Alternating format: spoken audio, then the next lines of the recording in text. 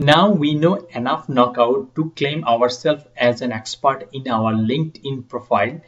Let's have a look in the code. This is the object we are using to bind to the UI, but that's not how we get the object from database or in the server side.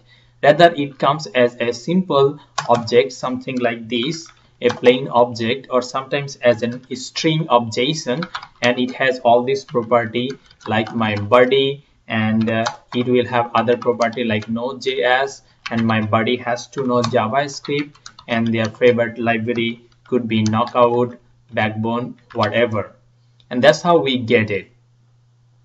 Now, how will I convert an object like this to an observable one? One solution could be look through every single one and then make them observable. This will work, but if I add one extra property, whether my friend is weird, and which would be false, but you never know, then it becomes a maintenance nightmare to add every single time. There is a simple solution to this problem, and the solution is we go to the KnockoutJS website. Documentation is really nice here, and they have a plugin called Mapping Plugin. This plugin can convert any JavaScript object to a view model, and this is only 8 KB. So we can get the latest version from here, and if we copy the raw data, this is 2.4.1 version, we will save it in our directory, and it's always good to keep track of the version you are using, and we are saving. Now we will add it here, and this has to go after Knockout because this is dependent on Knockout, and this is the plugin. So Knockout mapping 2.4.1, we save it, we go to the UI and reload the page, go to the console, and if we can see ko.mapping, that's what we need to do, and it has something called from.js where you would be passing a JavaScript object, and there is something called from.json where you can pass a plain JSON string. So to get the data, we usually call an AJAX or something from database. Here we will be use a function, and the name of the function will be friend, and every time we will call this guy, this will do some AJAX call and return us a friend.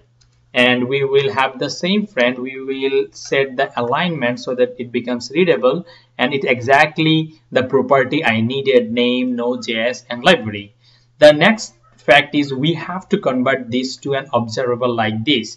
So we will create a function and we will keep it the same name or a different name we needed.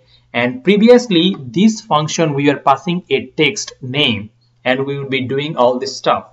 Now, other than passing a name, we will pass a object friend, and we will do the magic here.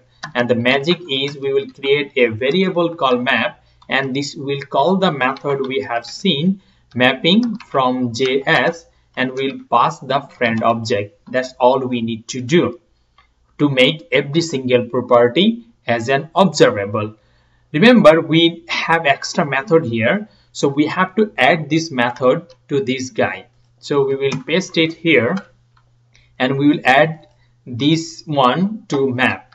So this method would be added to map, and if you remove the friend, we will remove the friend from here, and when we are done, we will return the map who is calling this guy. So map is nothing but a mapped friend, and we will comment this guy because we don't need two functions with the same name. That makes JavaScript crazy. And we have to do small stuff here. Other than previously we were passing the name, we will be passed a brand new object from database. That's we all need to do, and we can get rid of extra two friend we had here before. So we'll delete it, and when you are adding a friend, we were passing a text name. Now we will be passing a brand new object like the JSON object.